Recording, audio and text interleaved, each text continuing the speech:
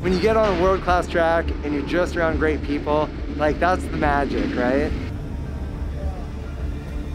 I'm here to have fun and enjoy myself and hopefully, you know, shave a few seconds off their time and make them a little safer when they ride the bike. It's our turn to get back to the sport that gave so much to us. These are the guys we grew up watching racing on TV. To go have lunch with them and rub elbows with these guys. Nothing like getting tips from, you know, a legend in the sport. You can't beat it.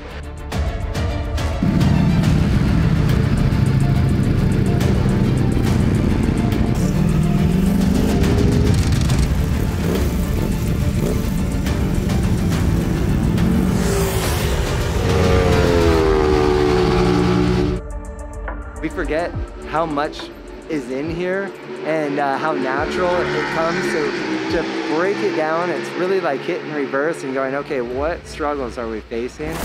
Body positioning, learn how to use my body. Braking, learn how to go fast, learn how to brake. Just getting a little bit better than I was yesterday. We're having fun, so what else can you ask for? I know that the advice I'm getting is good. Yeah, just having a good time, man. There's a lot of legends here and just having a lot of fun riding SP2. And not just the riding, we just had a ton of fun. Any day on a motorcycle is spectacular in my book.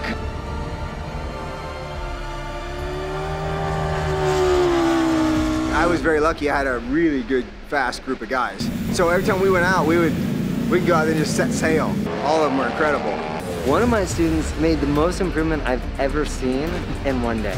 He went from being a total side tire demon to making time on the top of the tire. I had a little extra time with Corey to work on some body positions, and I'm going just as fast and then twice as comfortable. Just everything. It's been a wonderful experience. Loving the DRE event. It's excellent. It is a world-class event. Worth every bit. It's awesome. Today was pure magic.